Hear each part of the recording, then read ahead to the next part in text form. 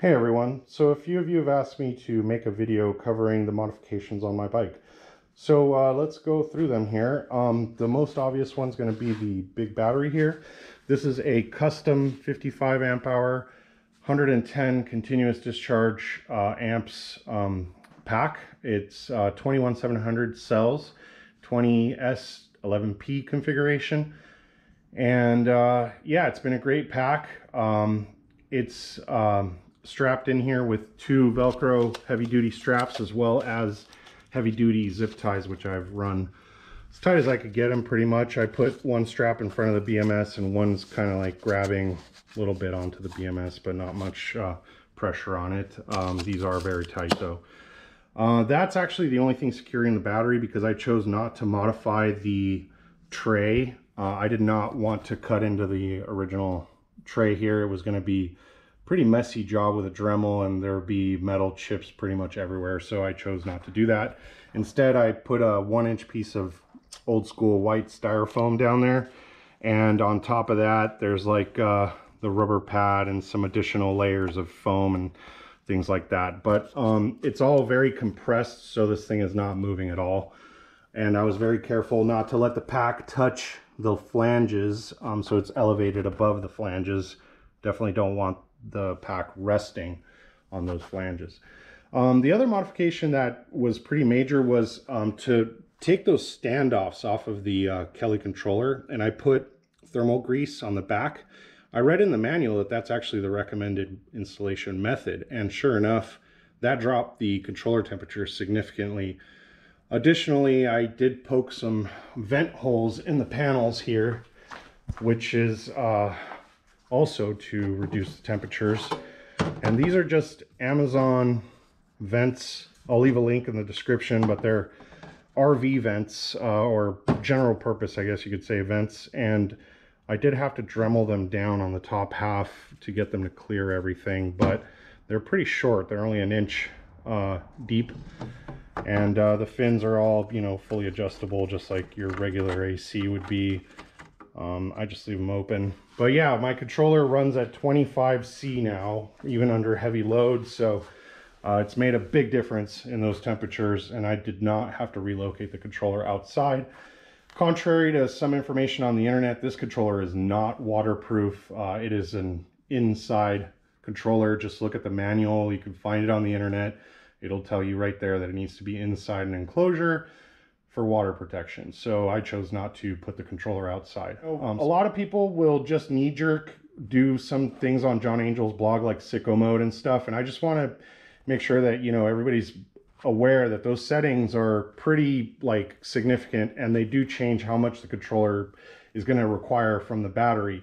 So for example, one thing I learned is that the formula for the controller draw is that the controller peaks at 300 amps. So the power setting, or the current setting, sorry, in the AC Aduser app is a percentage of that 300 for peak.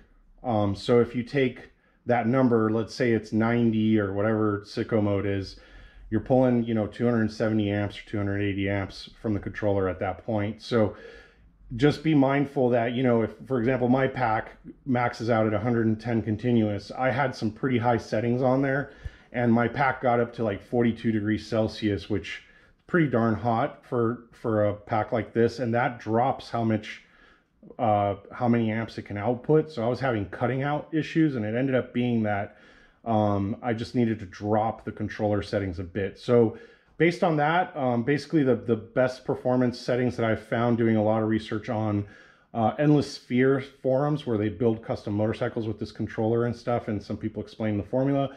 So I came up with 80 for current and 40 for battery amps. What that translates to is 300 times 80% is 240 amps peak. And then that times 40, which is what the percentage for the battery, translates to something like 96 amps. And that keeps everything running relatively cool. I think I've seen my battery max out at like 32C at this point, which is reasonable. And I do let it cool off after a hard ride before I charge it. But yeah, that's much more reasonable than getting the battery all the way hot and having cutout issues and all that stuff. So Based on that, that's the best settings I think I'm gonna get with this. Obviously you can jack it up to like sicko mode if you're only doing short bursts, but I want my bike to be pretty much able to ride indefinitely until the battery wears out without having overheating or current issues or anything like that. So that's why this setup is much more, I think, reasonable for what we're getting here. So the other thing is I do have a fuse bypass, and I did upgrade to the QS8 connector here going to the controller, which is on the other side there, the terminal block. Let's see, I also zip tied quite a bit of this stuff to try to make it as least messy as possible. And then when you tuck this in, there's actually a nice little gap of airflow right in the middle there. I have used some Tessa tape to make like more of a harness here for the cabling. I also wrapped some Tessa tape around the brake line. That's quieted everything up quite a bit. This is a Tomos Fender from Treatland, which I have drilled one single hole in and cut the flanges off of. And I also drilled a hole into the original Onyx metal brace in there so that I could attach this Tomos plastic fender to the original metal brace. The Tomos fender does come with these like sides or flanges or whatever that screw into the original holes, so you could run the Tomos fender just like as is, but it won't be as sturdy as this like 12 gauge steel brace that Onyx ships with. And some people say that the brace is overkill, you don't really need it, and I probably agree with that. There are plenty of bikes without a brace here, but you know, it's nice to have a nice solid ride, so I figured I'd keep what they've provided. So let's see, vents, battery, fender.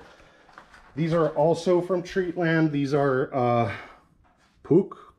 moped pegs, I think.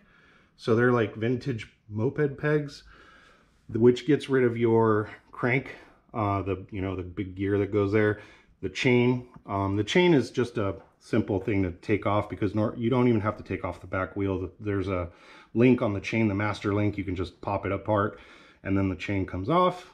So it's a real easy install to get rid of those pedals, which are fairly useless and sloppy, and they, get rid of your chain, you get rid of all that clicking, no more freewheel clicking, so it's a silent bike. Let's see, I have attached this cargo box to the rack. That's with 4 big bolts in there, and there's similar flanges on the inside to hold the plastic to the rack without tearing everything apart. I relocated the turn signals so that they are visible with this cargo box, and also the tail light is relocated back there. I added this cat eye 450 lumen strobe. This thing's pretty much as bright as an airplane. It's crazy. It's the brightest thing they make. And let's see. Oh, and I do have the DAT throttle, datshop NYC throttle kit. I love this thing.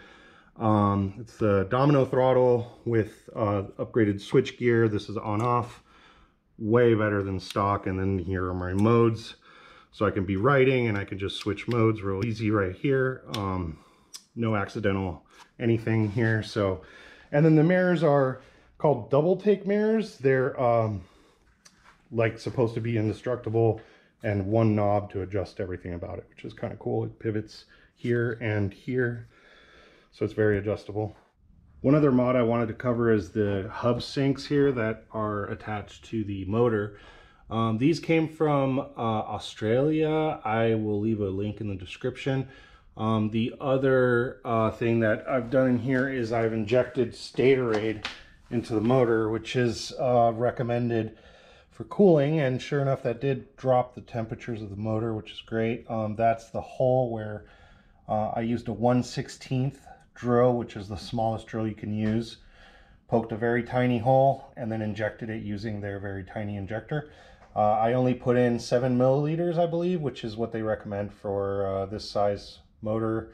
Also, be very careful with your motor stays. These things have cracked on me. That's the torque plate that goes between the axle here.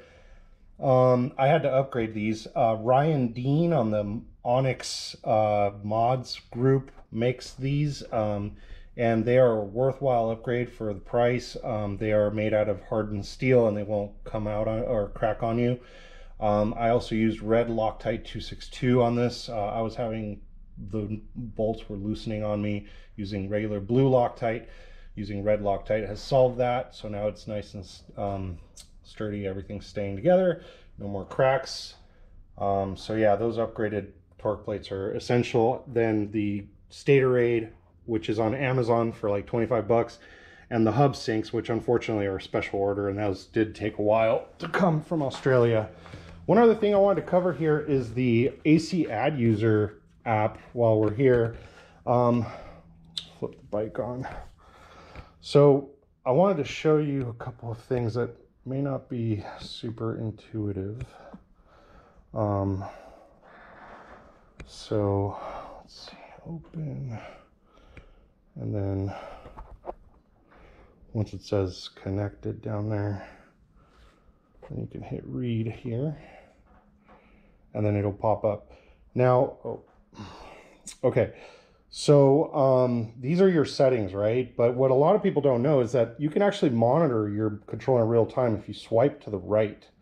So if you swipe to the right, now you can see your motor temperature, your controller temperature. You can see if your like brake switch is is turned on or not. You can see your throttle position, so you could diagnose if your throttle position, like your throttle's messed up or not.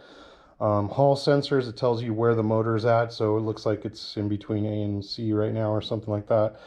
Then your battery voltage. So yeah, lots of interesting information. Motor phase current, motor speed, and RPM. But importantly, you've got your error code here. So error status, which would throw a code here. So if you're, having a current issue or temperature issue or whatever, and your bike messes up, it would tell you right here what's going on, which is very useful. So to get to that, you just swipe right once you're connected to the controller. You could do this while you're riding too, as long as your connection doesn't break to the Bluetooth. Yeah, so I think that wraps it up for mods on the bike. I'm sure I'll do more things down the line, but for now, that's pretty much got the thing to where I want it to be.